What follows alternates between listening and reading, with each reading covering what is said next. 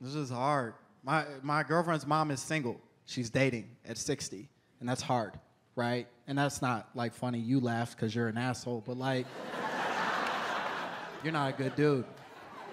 I can see that now. I liked you at first, but now you're just a monster. She is. She's dating, and so we care. We love her, right? So to help her, we made her an OkCupid account. Right. It didn't help at all. But I'll say this, it has been the thrill of my life. I got her passwords. I read every note that she writes and everyone that comes back. I love how older people talk to each other, man. I do. Like online, it's so charming because they're so raw and honest in a way that we as young people don't know how to be because we're presenting. They don't give a fuck, right? So the websites will say like, hey, list 10 fun facts about yourself and we'll help you find that. And they just list the first 10 facts that pop into their head. So it'll be like construction worker, lonely, hemorrhoids, like that's it. Love me. Every older person's profile reads like this unwavering stream of consciousness. Do you know what I mean? Just like an old man yelling into the wind like, hello! Hello! I am Fedora Daddy 1978. I'm a divorced father of 3, but don't worry, my kids don't call me anymore. I was recently fired from my job for only knowing how to type with one finger. I'll let you guess which finger. And I'm looking for that special someone who can love me and help me figure out if my milk is expired. How can you tell? I tried sniffing it, but that's how they get you.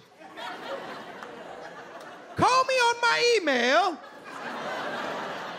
I'll be here anytime, day or night. I don't sleep much, as I'm very worried my son might be a homosexual.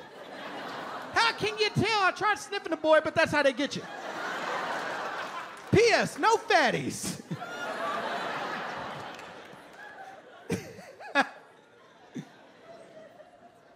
This is a fun job we get to do, man. It really is. I used to be a high school teacher. Don't clap. I quit in the middle of the year. I didn't give a shit about those kids. I quit on a Wednesday. I didn't give a fuck. I quit at 4th period. I was done. Kids were like, Mr. Kerman, what's our homework for tomorrow? I was like, I don't know, man. That sounds like a tomorrow lady question. I ain't gonna be here. I'm not invested. Teaching's tough, man. The teachers here, some of y'all are working education.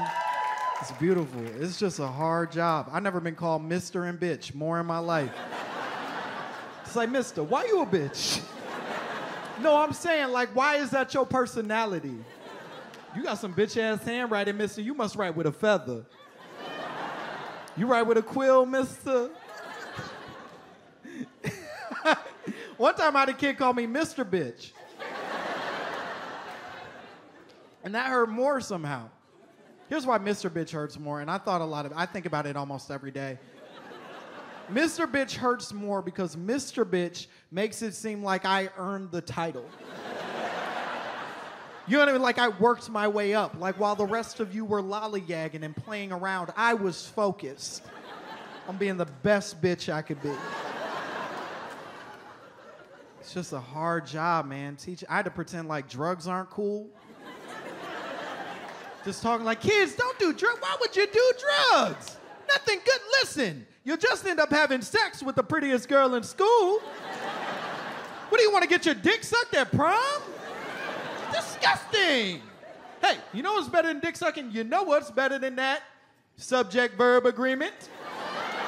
Huh? Grammar rules. You gotta finger bang your brain. Let's get wet up here where it counts.